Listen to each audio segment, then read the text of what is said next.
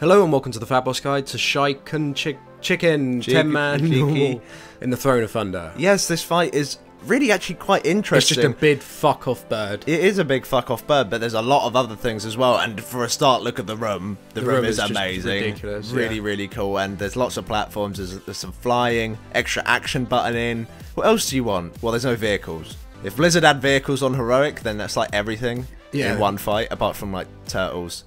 There's no turtles in this fight. That's a shame. Come on, Blizz, fix it. Anyway, for this encounter, you want to bring 2 tanks, 2 to 3 healers, and a mixed DPS makeup. Doesn't really matter what DPS you bring. And to start off, we're just going to talk about the boss's individual mechanics. Now, for tanks to worry about, the boss will cast something called Infected Talons. This is just a stacking dot that the bird will apply on you. There's not much you can do about it.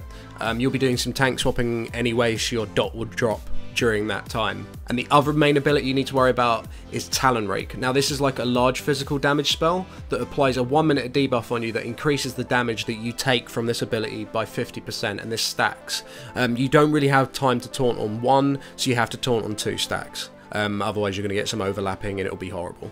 When the second one does come in, you might want to think about using cooldowns. Otherwise, it does hit very, very hard. Now, the boss also has another ability called Quills. This does like large ticking damage for 8 seconds. And when I mean large damage, it is a lot of damage. The only thing you can really do about this is just heal it up. However, because it is physical damage, you could actually bop someone to reduce the damage, but otherwise, there's not much you can do. Just heal it. The boss will also do something called Downdraft, and this works very much like Lai Shi's Push Away. It will literally just push you off the platform, and this lasts for 8 seconds.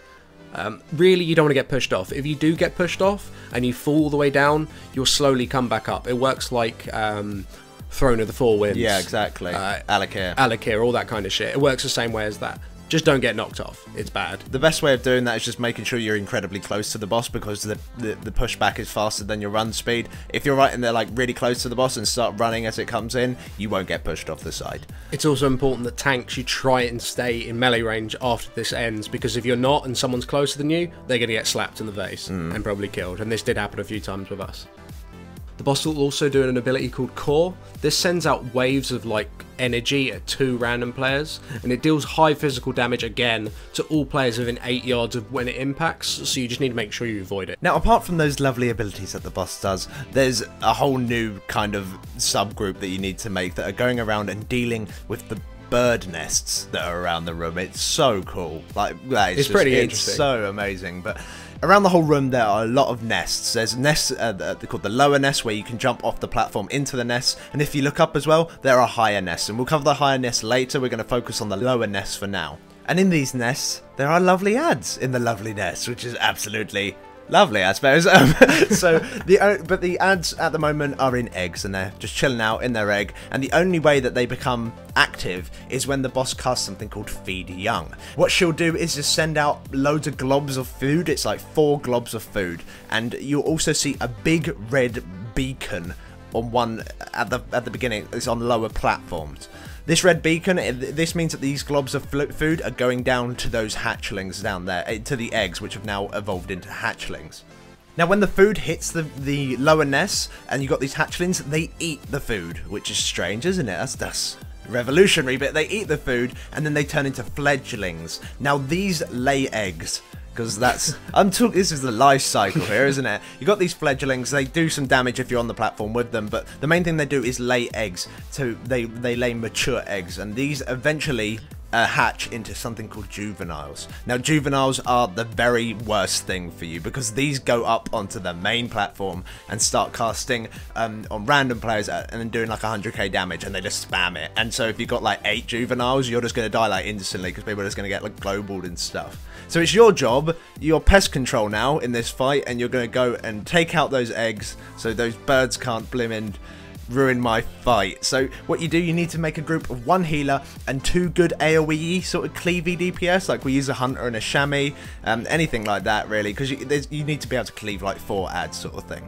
when you see that she does her first feed young and you see what platform it is, you can jump off the side of the main platform onto that smaller platform. You won't die from fall damage. Like, fall damage is just completely irrelevant in this room. When you land there, you'll see that the hatchlings are trying to munch on all the food. What you need to do is kill them, hopefully before they turn into fledglings. And if they are fledglings, just kill them before they lay eggs. This is very, very easy. You shouldn't struggle in killing them before they lay eggs. If they do lay eggs, you can actually damage the eggs before they turn into juveniles, which is essential if they do manage to lay eggs. Now, when a hatchling or a fledgling die, they'll drop a feather. Now, when you run over this feather, you'll get a 4-stack buff and an extra action button. When you click on this extra action button, it will give you flying, the ability to fly for 10 seconds, and it will consume a stack.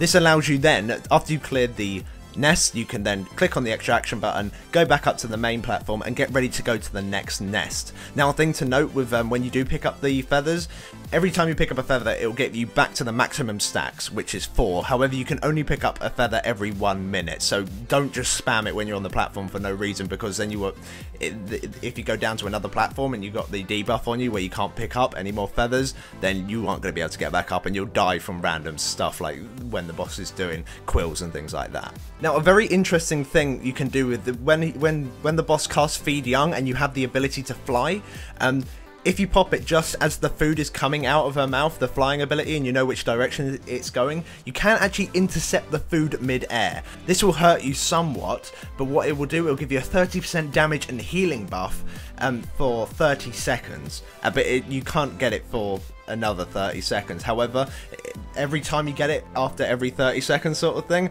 it will increase its potency by 10%. So the first time you get it, it's 30%, then 40%, then 50%, then 60%, all the way up to 200%. You won't get that far on normal, but it's something you want to know for heroic anyway, because I imagine it's going to be involved somehow. There's no other real reason to try and intercept these globs in mid-air. It just makes it so you do get a damage buff, because whether or not you catch 1 or 3, because you won't be able to catch all 4, because it's unlikely you're going to have 4 people who have flying, and you can't catch them all at once. You only ever catch 1 at one time. It means that one of the hatchlings are going to eat anyway, so you're going to have to AoE just as fast as if you weren't. She feeds quite a lot of her lower platforms, which means that they spawn into eggs and then they turn into birds and all that shit. But then she starts doing the upper platforms. Now, what's interesting about the upper platforms is that they are straight off juvenile eggs. Now, the thing is with juvenile eggs is that when you do kill them, they don't drop feathers, which is very, very important. So really going into this bit where she's going to start feeding the upper nest, you need to have 4 stacks on your feathers, and you fly up there and you just jump back down. Do not use your feathers on the way back down like I did. That's bad. Don't do that. You'll end up dying later in the fight, most likely. It's just not good.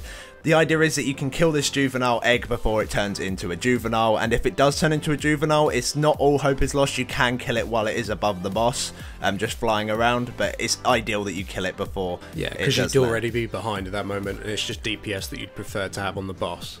Now, when she does feed the young juvenile eggs upstairs, they don't actually hit upstairs. Bless her little heart. She's trying her best, but she's a terrible mother. But they land on the main platform, so you'll get 3 of these green goo horrible things. Now, they do ticking damage to you, and what's interesting is that you can actually absorb them if you stand in them for 3 seconds. However, it does increase the amount of damage that you would take by 10% permanently, and this stacks as well, for every time you do pick one up. This is just helpful for things like move away, because if the whole platform's covered in green crap, then of course you don't want to be running through that green crap, because while you move away off there's quills and everything. So on normal mode we didn't really need to absorb them, but if your DPS isn't up to scratch, you might need to start thinking about picking some of these up. But otherwise, to summarize what you need to do as this flying group of 1 healer and 2 good AoE cleavy DPS is the first time that she does her feed young, you jump down to that platform, AoE the hatchlings, get the feathers, come back up. Then just try and intercept as much food as you possibly can as she throws it out to feed the other lower platforms and clear them up and come back up. Then as soon as she's going to do an upper one, just make sure you do have 4 feathers, and then just go to each one of the upper platforms, kill the juvenile eggs, and come back down. You literally just go to nests the whole time. You might have a couple bits here and there where you can DPS the boss, but as the people in the nests, you just go around and clear out the nests. It's very, very simple. while everyone else on the main platform deals with all the previous abilities like the downdraft, the pushback, that is, quills, cores, all that kind of shit, and the tank swaps. It's a relatively simple fight, but it's probably one of my favourite ones. It's actually really cool. I actually really like it. The flying is fun as hell. It really, really is. Even though I died in a nest, I tried. But thanks for watching, guys. This guide did help you. Please do drop us a like. Helps us out a shit ton. And thanks for watching. We'll see you next time. Thank you.